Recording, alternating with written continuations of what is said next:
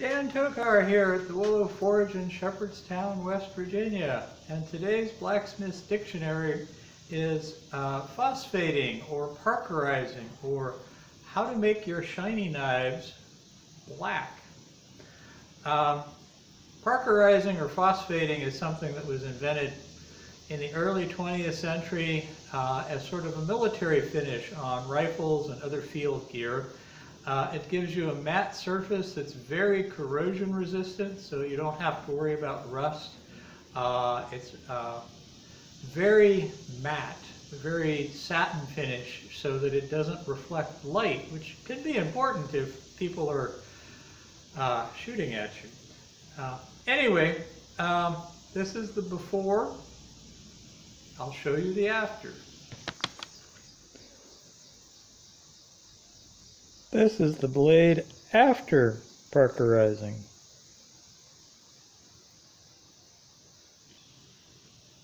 Alright, before we do the parkerizing, we have to put a little bit of texture on the blade because the parkerizing actually works better, makes a nicer, matter finish if you have roughed up the surface. So you don't want a smooth, polished blade. You want a blade that has had some 80 grit to 240 grit sandpaper. You can just wrap it around a file, and all I have done is basically done little swirlies. It gives it a satin finish. You could do this with a sandblaster. Wire brushes generally do terrible things to the edge, the final bevel on a knife, but that's basically the kind of sort of satiny matte finish you want before it goes into the phosphoric acid bath. Now, the phosphoric acid is better known as navel jelly, and they sell it in all sorts of brand names and forms, but basically it's sold as a rust dissolver, something to take the rust off of things. And it's generally some kind of thick, pasty kind of solution, and you only need about an ounce or a shot glass full per quart of your parkerizing solution. So about one of these little measuring cups per quart.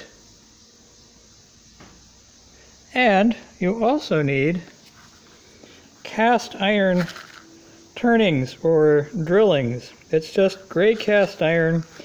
You can make this on a drill press. Just take an old chunk of cast iron and drill it. And you're going to need about a teaspoon, half a tablespoon per quart of cast iron filings. That goes in the water before you heat it up. And of course, with anything acidic, you should wear gloves and goggles when you're doing this, because even a little bit of the dissolved, the diluted phosphoric acid getting in your eyes is really bad news.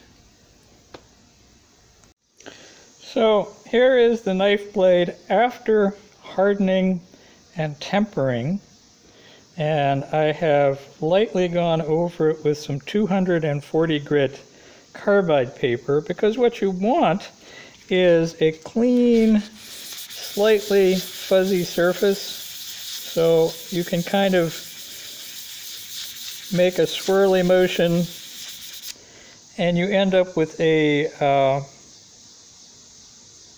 wire brushed kind of an appearance, satiny. You don't want it to be polished. It needs to have a little bit of surface to it, a little tooth. So anyway, once you've got it to this point, you take some denatured alcohol and degrease it so that your grimy fingerprints won't show up in the finish. So we've got the phosphating solution in a steel pipe with a base welded on it. I've got the work pieces hanging from an iron wire. They're suspended so they don't touch any part of the pipe. And the little torch is keeping it up to a very slow boil.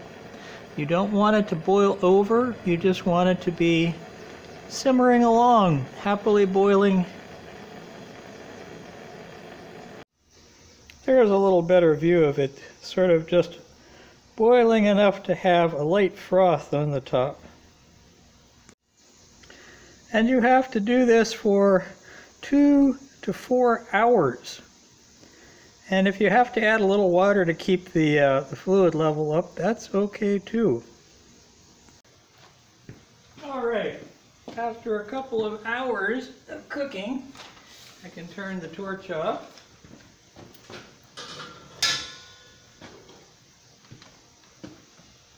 And I forgot my gloves.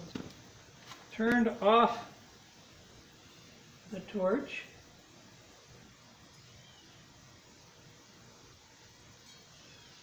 And I'm going to take the knives and put them in cold water. Put them in cold water.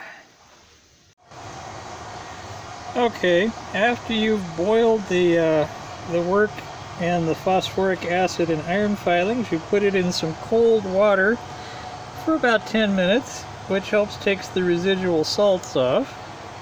And then we're going to put it in some boiling water to really make sure we've neutralized the salts. There we are, boiling the knife. Alright, and this is one of the knives hanging up after it's been boiled. It's been dried, and I put a couple of drops of linseed oil on it and rubbed it on there. And you get an interesting sort of a matte blue-gray. This is the blade after parkerizing.